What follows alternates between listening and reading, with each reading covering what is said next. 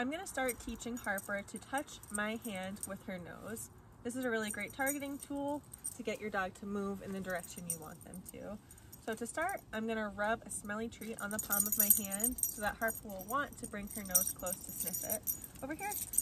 Then I'm gonna present my hand to Harper, sit. And as soon as she makes any move towards my hand with her nose, I'm gonna mark and feed her.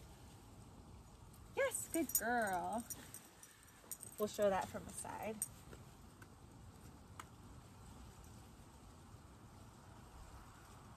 Yes, good girl, Harper. Once your dog's consistently moving their nose towards your hand when you present it to them, you can raise your criteria and start requiring your dog to touch your hand with their nose before you mark and feed them. Yes, good girl, Harper. Even the slightest touch is going to count right now. Yes.